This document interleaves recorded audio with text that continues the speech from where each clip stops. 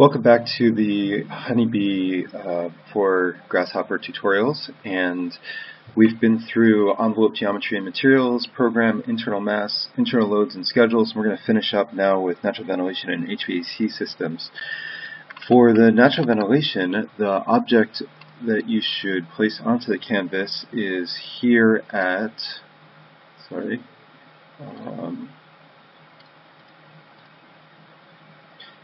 Honeybee set EP airflow there. And this gives us a few different options for how we want to deal with airflow in the zone. The first thing I should point out is that Energy Plus as a simulation engine is it makes a very important assumption that all of the air in the zone is fully mixed. That is, it doesn't stratify, it doesn't have sort of differential thermal properties based on solar radiation or adjacency to walls or anything like that. It is one zone. It's a sort of watertight zone or airtight zone, and there's one temperature of air inside that zone. It's a relatively simple kind of model. To do more complex modeling, it requires entirely different type of program structure, a lot more complex, a lot longer runtime, and the accuracy of it is questionable. So this is actually a very good simulation modeling type, but it does have this limitation or assumption. And that limitation is something you need to keep in mind as you are modeling. The thing that Energy Plus knows is what the air temperature coming in, as well as the speed and level, elevation. And it knows the air speed and temperature going out, and that's sort of the closed system.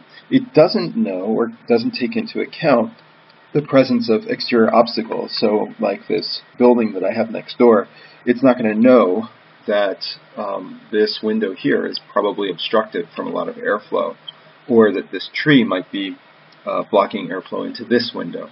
So these are things that you need to take into account in understanding how you're modeling the airflow, because Energy Plus does not. That being said, it is possible to model a variety of different types of airflow, including fans or windows or even stack ventilation. And this component here gives you sort of the window into that. Interzone airflow is for multi-zone models, and I'm not covering multi-zone models in this set of tutorials, so I'm going to skip that. The next one is natural ventilation type, and you can see that there's 4 basic options: no natural ventilation, window natural ventilation, custom stack and wind ventilation, and then fan-driven ventilation. So there's a few different options, and depending on which one you select, these inputs are populated differently. So actually, I'm going to pull up a slider so you can see this. If we connect 0 was no natural ventilation, these all go away. So there's nothing going on there. Just zone in, zone out, and we're done. Can actually attach a panel here, and it doesn't give us any information, but it will. So now if we go to number 1, window natural ventilation, you'll see that this populates, and this is kind of cool. It automatically reads the area of the windows that we have. Expand this even more here. There. Zone 1 is a surface with glazed area 5.7 square meters, has an operable area of 2.9 square meters, and effective area of the operable portion is 2.9 square meters. And a whole bunch of other things that relate to buoyancy in the zone. And these you can set right here.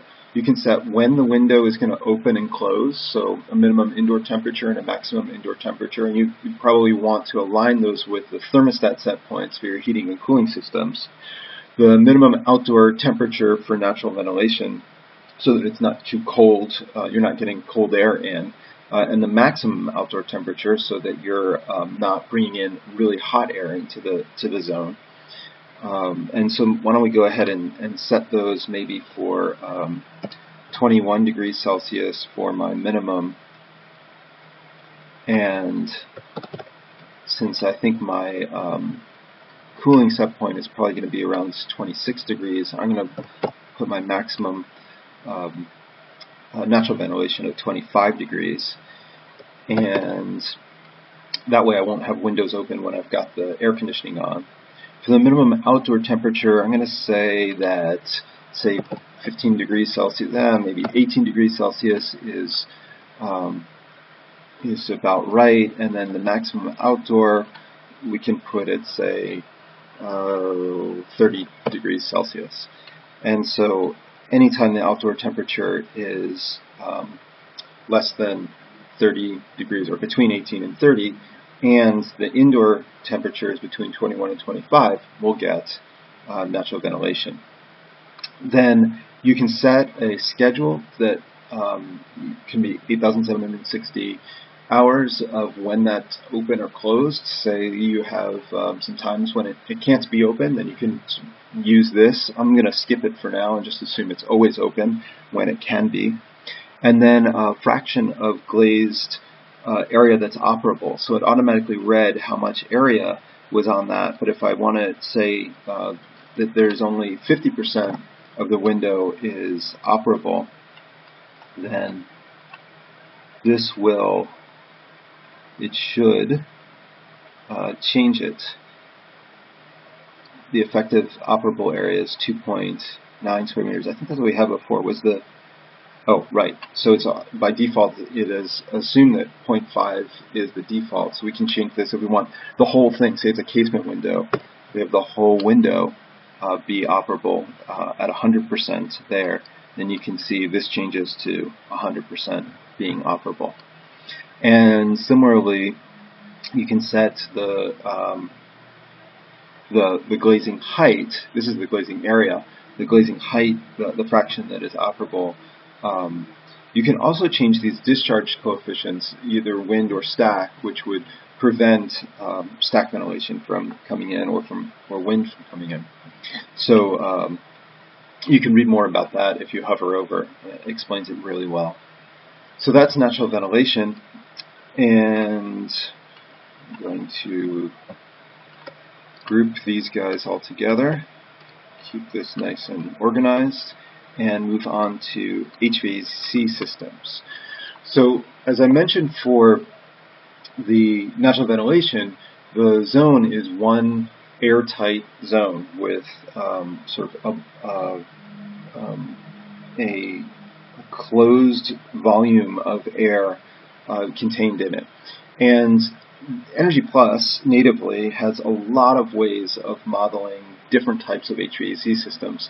For this tutorial, and probably just to get you started, there's something called an ideal air loads system that is the sort of beginner system, the easiest one to set up and use. And you can find that here at Honeybee set ideal air loads parameters. There. And so like everything else, take your HB zones and swing it through here, and then hook up your data. So now we've got the HVAC, and there's just a few simple sets of things to input here. One is whether you have outdoor air or how it sets outdoor air. And this actually relates directly to a set of inputs we had before for internal loads. And back here at ventilation per area and ventilation per person, we set how much airflow is moving through the zone. This is basically air for breathing. And here we can set whether how the HVAC system delivers that air. It can be delivered as, you can say none, you don't want it to deliver any of that air. So in which case you'll see that there's much less airflow, there's no airflow through the zone. or you can do it as a maximum of ventilation or sum of ventilation. ASHRAE 62, which is what most jurisdictions are using for standard for fresh air, requires the sum of those. So, and this is by default set as the sum, I think. Well, if it's not, maybe we should make sure that it is by putting in number 2 there. And then looking at the README, which says Zone 1 has its outdoor air requirements set to sum. So that's right. You can also set the cool supply air and the heating supply air temperatures.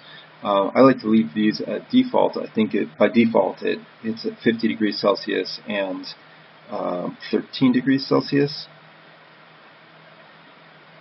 There's no hover over instructions here, but I'm just going to leave those. And then the max cooling and heating capacity, if you wanted to set that. The danger of setting that is that you could have times when the system requires more heating or cooling than it's able to provide, and so it would skew your energy results. So that's it for HVAC systems. The only other thing that you need to know about this is, again, this is an ideal load system, so it is supplying just as much heating or cooling as it's needed to satisfy the thermostat set points. Those thermostat set points were set back here under schedules at heating set point schedule and cooling set point schedule. We can see that heating and cooling set point schedule pretty quickly by looking at visualizing the set points using these components, and here we can see that looks like the heating set point is between 21 degrees during most of the day and then 16 degrees during the night, with more setback in the summer. And so 16 to 21 degrees. And then the cooling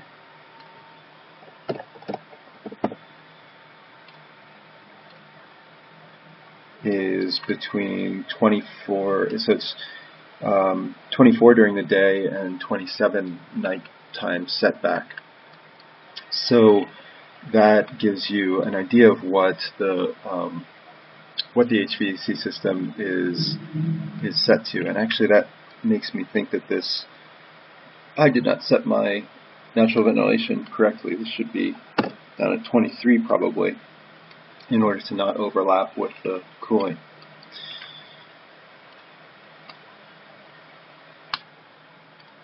So let's run this and see where we are in terms of our energy use with this system that we set up. And while it's running, the ideal load system provides just as much energy as you need to heat or cool to that set point, and it does not take into account the coefficient of performance, COP, of the actual systems, the cooling or heating systems. And so you really need to post-process that part of it onto the results. So let's see if we have any errors. 0 errors. There's a whole bunch of warnings, and it looks like these are standard warnings. So here I've hooked up electrical equipment, lights, heating and cooling, and so you see there's 7,500 kilowatt hours of cooling, 1276 of heating.